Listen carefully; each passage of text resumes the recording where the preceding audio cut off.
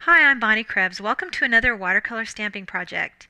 This project is super quick and easy. This is our little barn, and now we're going to start by inking the back of it with our number 45 sepia. Just going to color the back of this stamp. This is one of those projects that you can do in about 5 minutes. So quick. Okay, now that I've got it inked, I'm going to stamp it on my watercolor paper, like so. And I'm going to take my brush and I'm going to pinch off the extra water, and I'm just going to pull the color out of the lines. Just carefully draw out the color. Don't want to get too much water on here.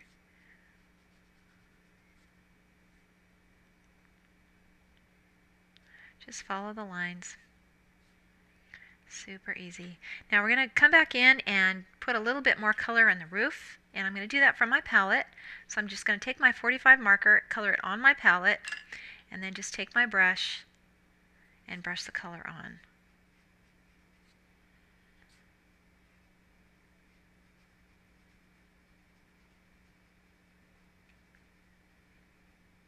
Like so. Now I'm going to add some color into the windows of the barn. I'm going to do that with the number 86 African Violet, and again from my palette.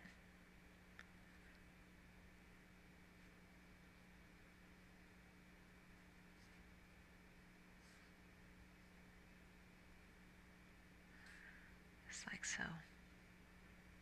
Okay, now if you think that you've lost a few of your lines, don't be afraid to go back in here with the fine point of your marker and just bring these lines back in if you want. Sometimes if you add a little too much water, you can lose some of these lines. That's a nice thing about these fine point tips, is that they're great for putting detail back in. Okay, so now I've got our little barn finished. And we can go to the next step, which is putting in the foliage. So I'm going to clean off my brush, and I'm going to use my number 15 green, and I'm just going to color the green on my palette. I'm going to dip my brush in water now and add some water to that color. And I'm just going to brush on a green cloud behind this barn.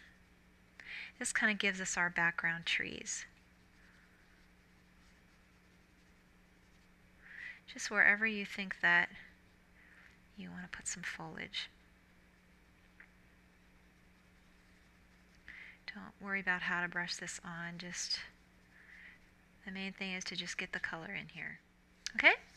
Now as soon as that's dry, it feels dry to the touch right now, I'm going to ink my little foliage. This is a really small foliage. It's great for use in background like this. So I'm going to ink the back of this, and I'm just going to go in with a darker color. This is a number 72 green. This is a pine green. And I'm just going to ink part of this stamp. Just one small area. And I'm going to stamp in the foliage back behind this barn. You can see how these trees will start taking shape now. I'm going to take my brush again, dip it in water, and I'm just going to carefully pull the color out of these lines. Just soften these little leaves up. And again, I don't want to get too much water on here. If I get too much water, I'll end up losing my lines, and that's not what I want to do. So I've just got a little bit of water on this brush, just with a very light touch. Okay, so I've got my foliage in the background now. I can add some some grass in the foreground, and I'm just going to use my little tiny grass stamp. This is one of my favorite stamps. I use this in almost every project. And I'm just going to tap in some grass here.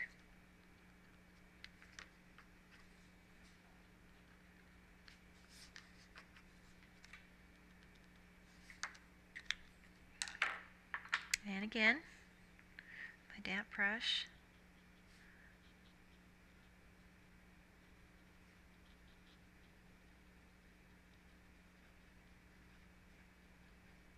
I think I'll add a little bit more green here to my grassy area.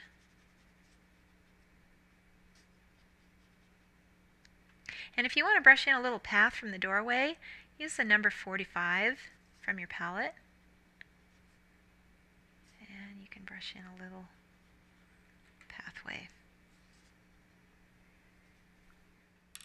Okay, now I think I'm going to add my little fence to this barn. And I'm going to do this with the positioner because I want to make sure that I'm stamping it in the right place. I don't want it to be stamping over the top of the barn or too far to the top or bottom. So I'm going to use my positioner. I'm going to place the plexiglass shield into the corner, and I'm going to ink the back of this. I'm going to use my number 45.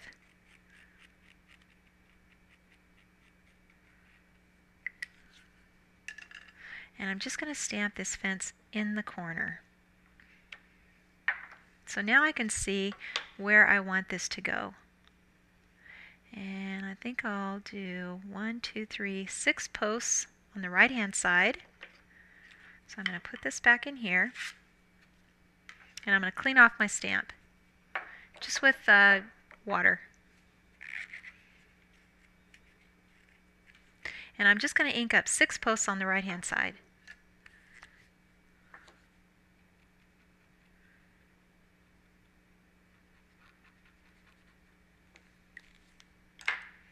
Put it back in the corner, and I have my stamp on the right hand side.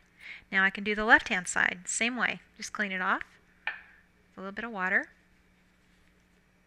Use my plexiglass, and I think I'll use 1, 2, 3, 4, 5 posts on the left hand side. So I'm going to put my positioner back in the corner. And again, ink just 5 posts on the left-hand side.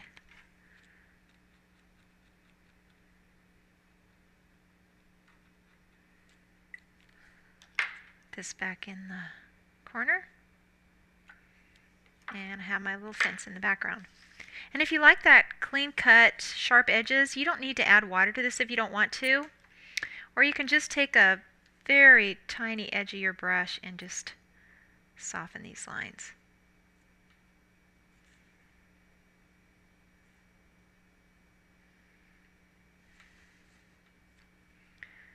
Add a little bit of a darker color back in here. When this dries, you can add a little more color in here if you'd like. If you like this to be a little darker. Okay, now I'm going to go on to the foreground, and I'm just going to use my wild grass. I'm going to ink this with my number 15. Right in the foreground.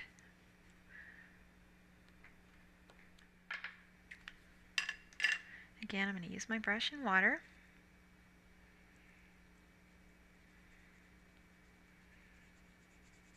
I'm just going to soften these lines.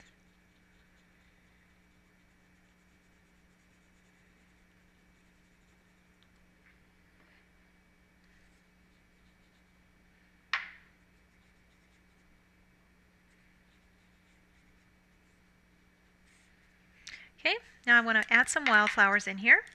This is our little wildflower stamp. So I'm going to ink this with a darker color. This is the number 8 violet. And I'm just going to stamp this right over the top of this. And again on the other side.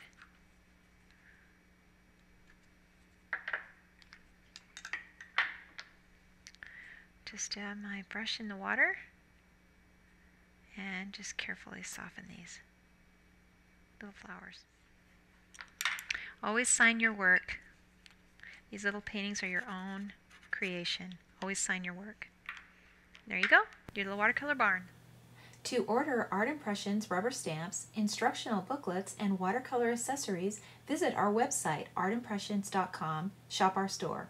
AI stamps are available mounted on wood or unmounted on cling cushion for use with acrylic mounts.